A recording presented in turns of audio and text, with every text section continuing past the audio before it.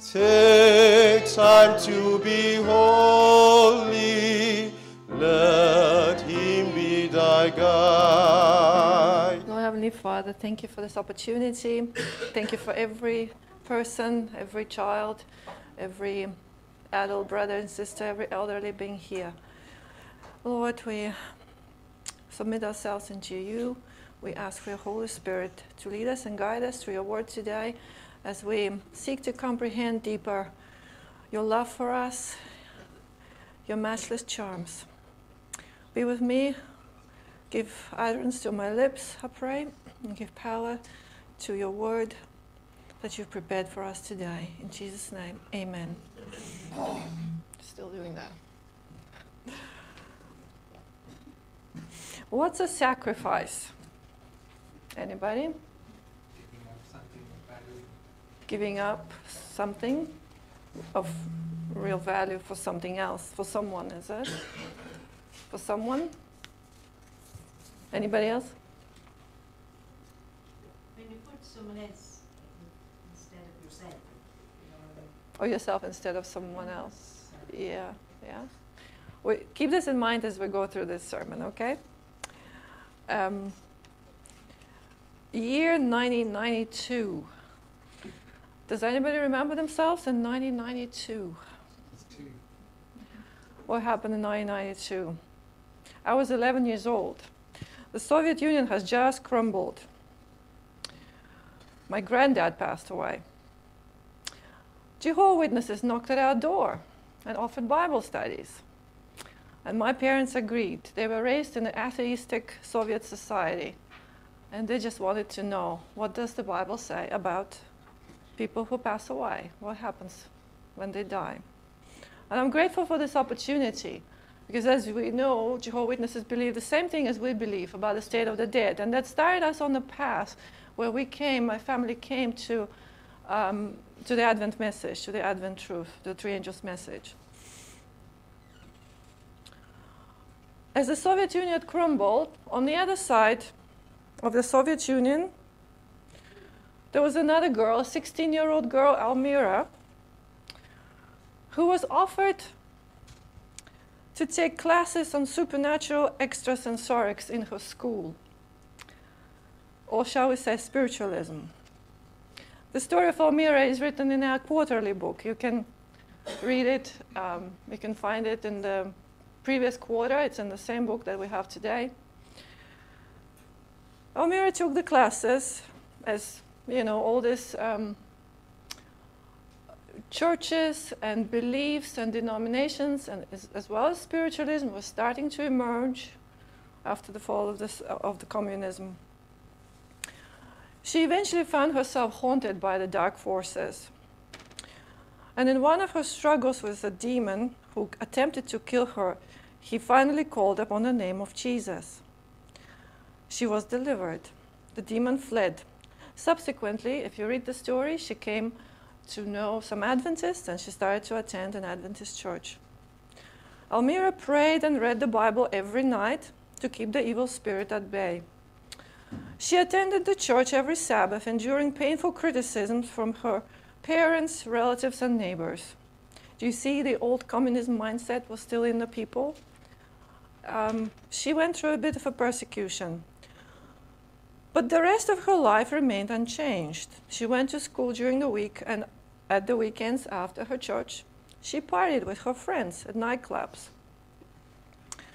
At 18 years old, Almira reached a crossroads in her Christian faith. She came across a question she could not answer. She could not understand why the Bible called Jesus' death a sacrifice. To her, Jesus' death didn't seem like a sacrifice. Yes, he was cruelly persecuted and cruelly treated and finally crucified, but surely he was God and he knew that this was going to happen. So how was his death a sacrifice? In contrast, Almira herself faced persecution every Sabbath. She felt like she sacrificed her relationships with her parents, relatives, and friends for Jesus. She had no idea how her story would end, and she seemed to have made a greater sacrifice. Do we sometimes feel that way? Yeah? Even after her powerful delivery by Christ from the dark forces of Satan and coming into the truth message, the SDA church, she loved the world and the worldliness. Can you relate to that? I certainly can. I was first baptized when I was 19. I say first because I was rebaptized later on here. That night, after my baptism, I remember myself clearly lying on my bed, just going to bed, and God spoke to me. Are you ready to give up everything to me? Are you ready to surrender fully to me? And I remember as a young person of 19 years old, just after school, the life felt so exciting. And I said, really, do I have to give up this and that to you? Yeah, surely I want to be saved. I want to be in church. But can I just try out these things a little bit more?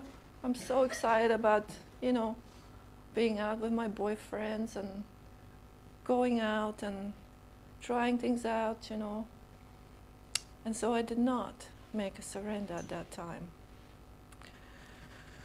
I was like Elmira, feeling that it's too much to sacrifice. We are all physically or emotionally attached to something. Attached to things, people, concepts, pride, bad habits, whatever it is. Surrender is another word for sacrifice. So whose sacrifice is greater? To understand something about the magnitude of what cost God to save us, we will look at some Bible characters. So what was the greatest sacrifice story in the Old Testament? It was in our memory verse. The story of Abraham. Our memory verse says, by faith, Abraham, when he was tried, offered up Isaac. And he had received the promises, offered up. He that received the promises offered up his only begotten son. The full story is written in Genesis 22. You can open Genesis 22 if you want. But our memory verse continues from Hebrews 11, verse 18, of whom it was said, that in Isaac shall thy seed be called. Genesis 22, verses 9 to 10.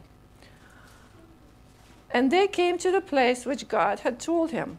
And Abraham built an altar there, and laid the wood in order, and bound Isaac his son, and laid him on the altar upon the wood. And Abraham stretched forth his hand, and took the knife to slay his son. Just picture this. How does Abraham feel? What was he thinking? What was going through his mind? This is his son, his only son. This is a miracle child, a son of promise whom God has given him. It is bad enough, but what makes it even worse is that Isaac is the seed bearer. In Isaac it says, shall thy seed be called. So who is the seed? Galatians 3:16 says, and to thy seed which is Christ. Speaking of Abraham, it says, his seed was Christ. Abraham received God's promises that through his loins will come into the world the seed, or the savior of the world. Will he be Abraham's savior too? Yes. The whole Bible is actually about the seed. Do you remember that very first time of the gospel mentioned in Genesis 3:15? Yeah? The seed of the woman against the seed of the serpent. Now you see, the serpent is after that seed. He will do everything to destroy the seed. And God will do everything to preserve the seed. No seed, no salvation.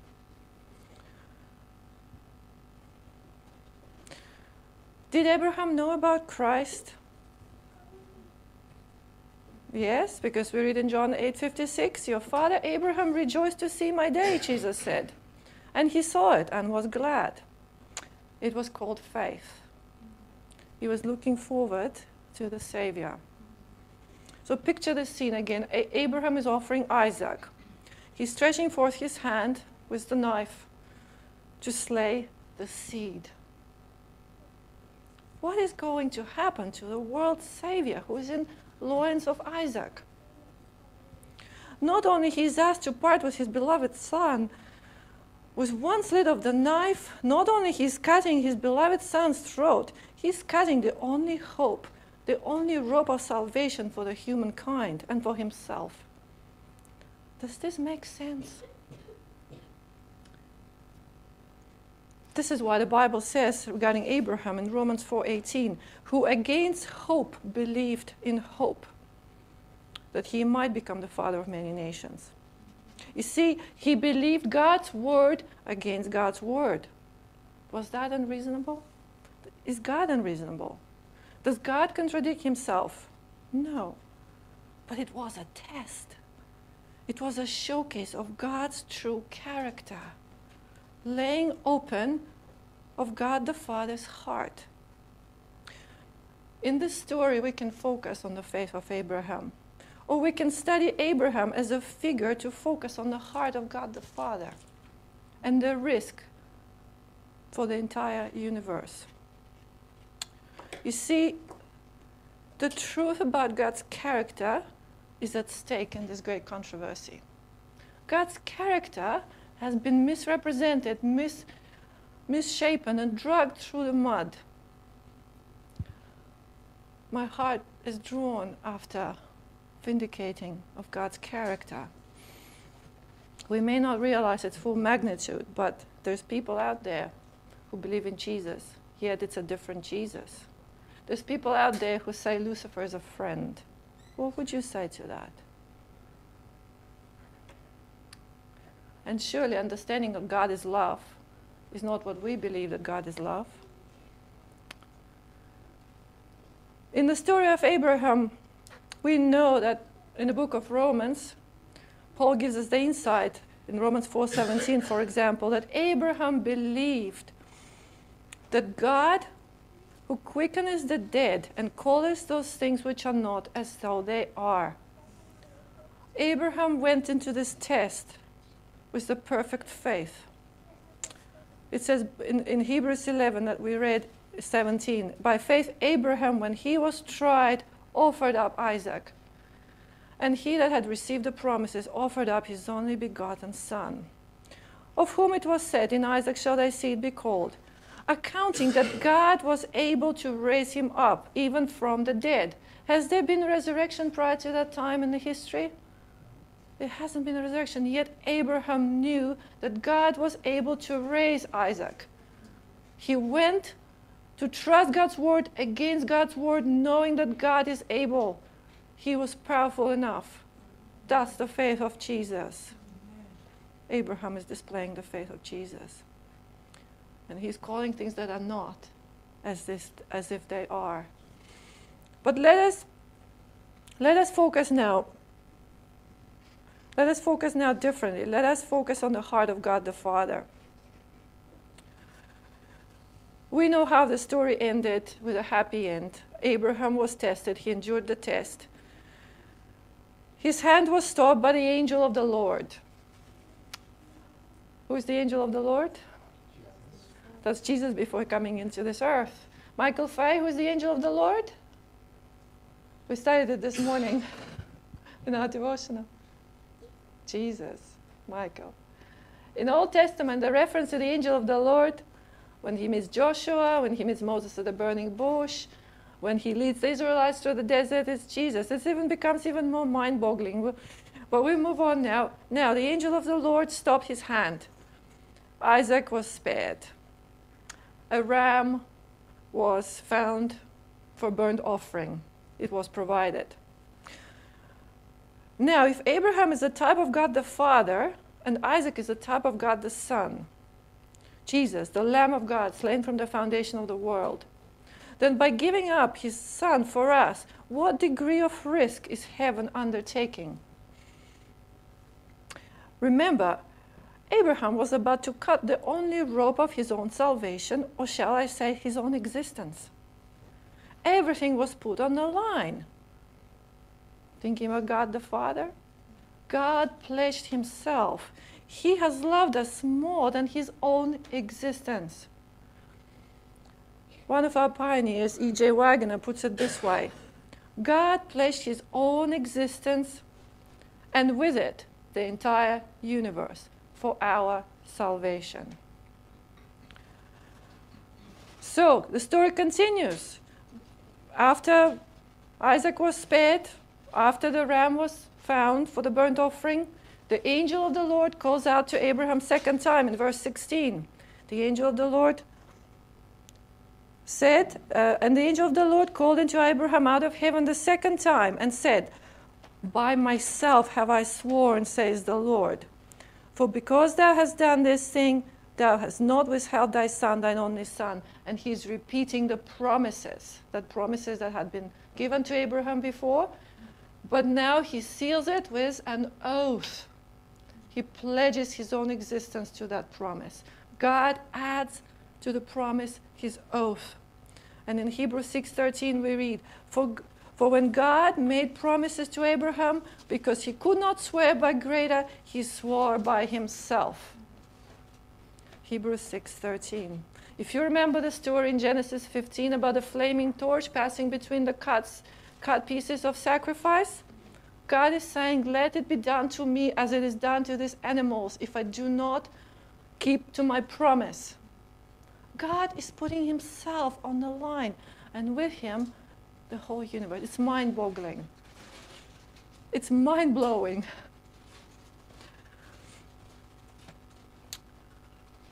Along with Abraham, who is ready to give up his eternal salvation, other Bible characters are ready to give up or risk their eternal salvation too. Can you think of any? Moses.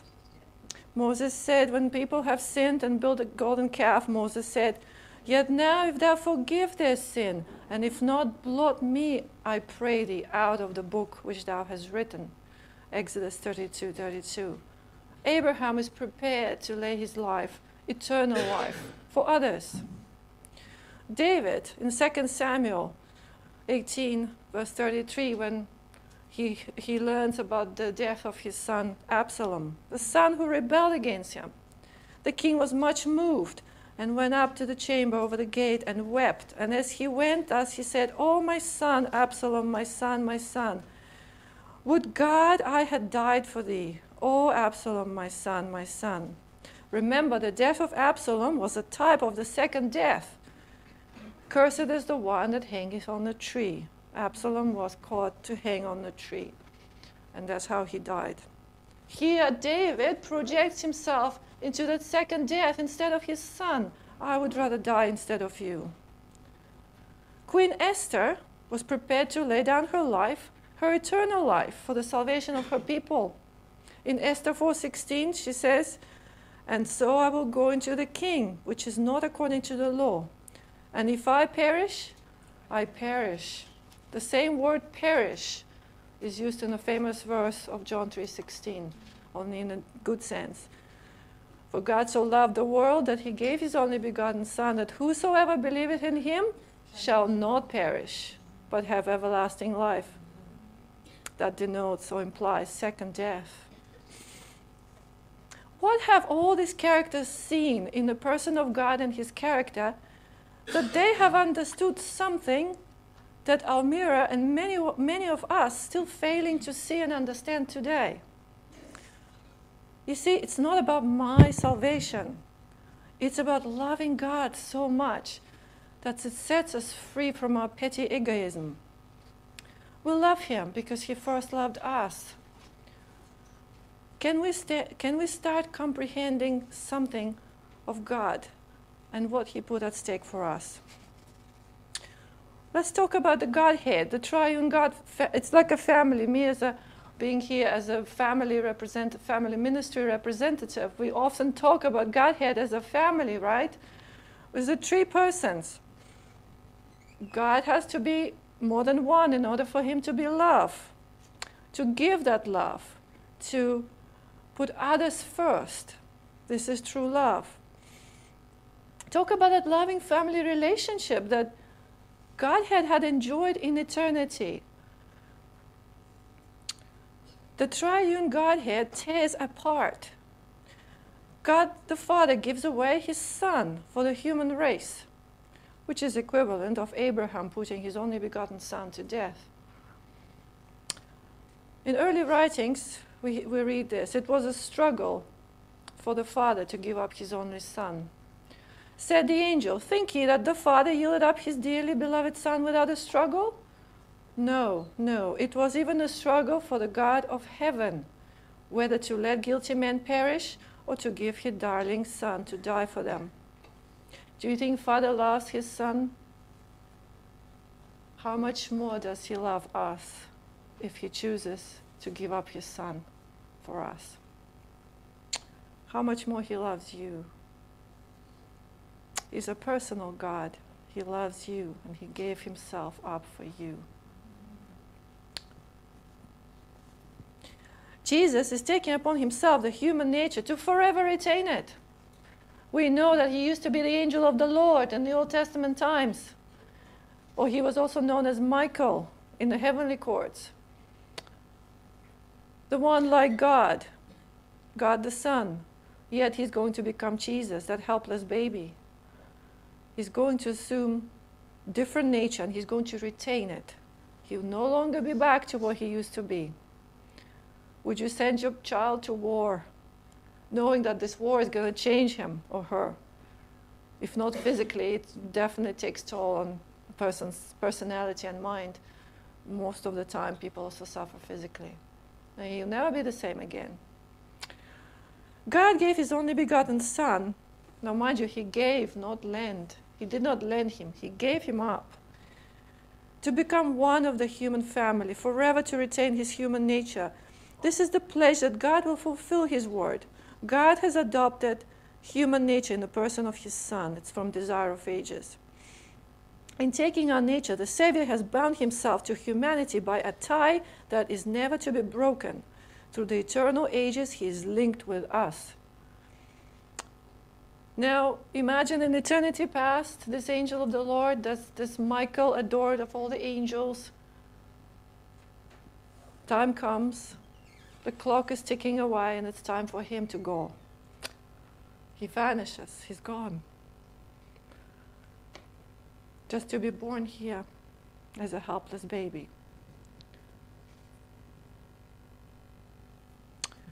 What risk? How vulnerable is a little baby?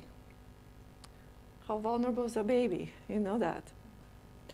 What risk to heaven? Christ's human nature, a little baby. And yet, too, he had to grow just as any other baby. He emptied himself of all divine prerogatives to rely fully on the Father by faith. Christ took humanity with all its liabilities. He took the nature of man with the possibility of yielding to temptation. And he relied upon divine power to keep him. Jesus accepted humanity when the race had been weakened by 4,000 years of sin. Like every child of Adam, he accepted the results of the working of the great law of heredity. What these results were is shown in the history of his earthly ancestors. He came with such a heredity to share our sorrows and our temptations and to give us the example of a sinless life. This is from Desire of Ages 48. Abraham sacrificing Isaac, like cutting his own throat, destroying all the prospects of salvation of oneself and the entire human race. Abraham is a type of God the Father. What a tremendous insight into God the Father's heart, the magnitude of the risk. The greater the love, the greater the risk. Abraham offered Isaac at Mount Moriah is a shadow which reaches its full apex and beams in its full daylight at Calvary, where Jesus is dying the equivalent of our second death. Almira's story continues. Even after her powerful delivery by Christ from the forces of Satan and coming to an SDA church, she still loved the world and the worldliness. Finally, Almira discovers the cost of heaven, that the heaven paid to save her, and the magnitude of God's sacrifice. One day, in answer to her prayer, she stumbles across a quote in Desire of Ages. The quote says, "Satan, with his fierce temptations, wrung the heart of Jesus. The Savior could not see through the portals of the tomb. Hope did not present to him his coming forth from the grave a conqueror, or tell him of the Father's acceptance of his sacrifice. He feared that sin was so offensive to God that their separation was to be eternal." Jesus, a sinless one, a sinless Lamb of God, now is weighed down with sin of humanity, of my and your sin. He feels like he cannot be accepted. He feels like he's a goner. He's going for it for you and me. Jesus was so afraid that he would die forever, but he had been ready to take the risk for her.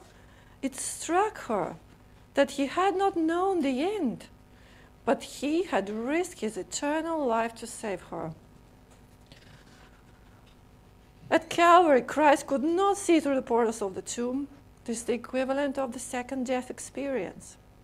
Finally, Elmira discovers something that moves and pierces her heart with such conviction to a point of breaking it.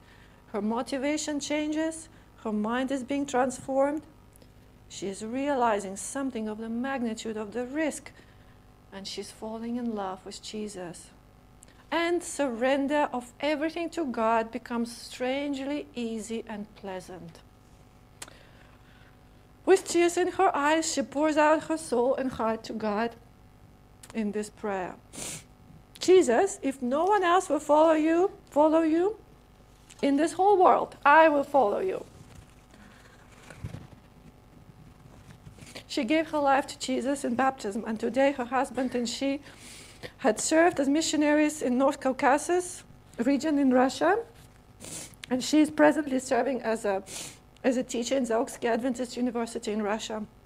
Her husband is a pastor and the vice president for student affairs at the university. Excuse me, please. Have you discovered the cost of Christ's sacrifice? Study Calvary. Study Christ's human nature. Study the most precious message, the 1888 message, Righteousness by Faith. One of the messengers, the late messengers of the most precious message, Robert Wieland, gives this definition of faith. Faith is a heartfelt appreciation of what cost God to save us. Faith is the heartfelt appreciation of what it cost God to save us. Discover it, appreciate, believe. So let me ask you today, what sacrifice are you willing to make? If this message has touched your heart today, if you are like Elmira, discovering something beautiful of the magnitude of the risk that heaven is going through for us, and if you're falling in love with God even more, you're being drawn after Him, and you would like to rededicate your life to Him in absolute surrender, I would invite you to stand with me for a prayer.